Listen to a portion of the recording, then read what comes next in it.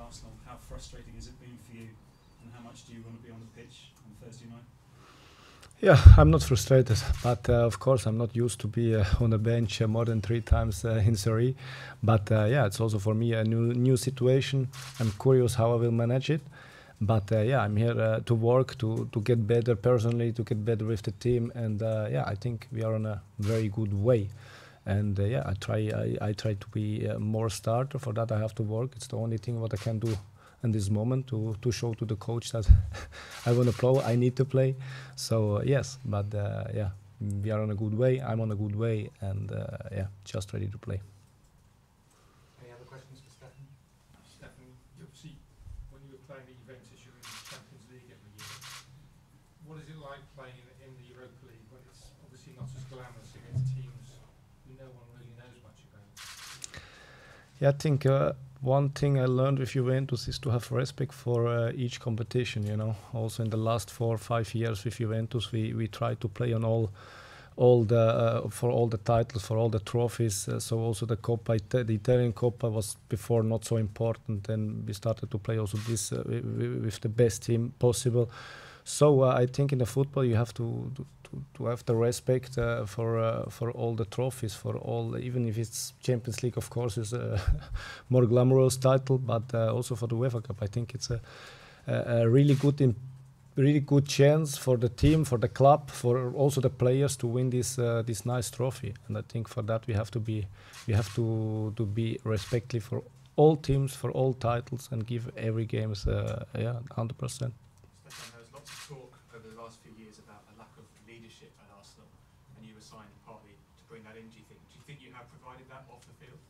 I saw already good personality in this team. I don't see that what they wrote, what they said. So I think, of course, if you have players they want a lot of, it's every time good for a team.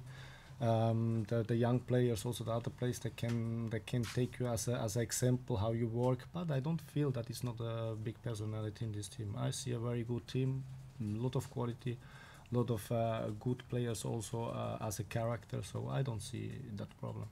Just asked you about the one appearance you have made, your debut against Manchester City.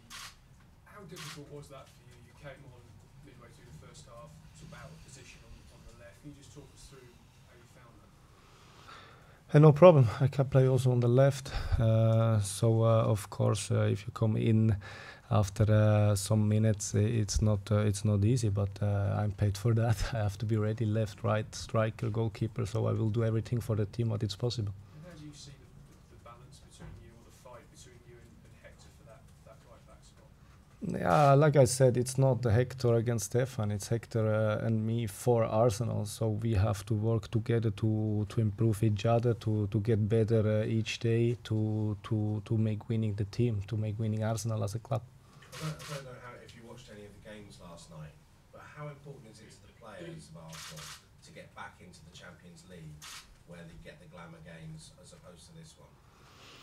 As I said, to come back to the glamour games, you need to win first the other games, you know. So now we are in the situation that we are playing UEFA Cup, and we're going to try to win the UEFA Cup. Then next year, I hope we can speak about the Champions League. But when you see ties like the last nights with goals going in everywhere, does that make you more hungry to get back into the Champions League? Yeah, I'm hungry to get back to the Champions League, but it's a long way.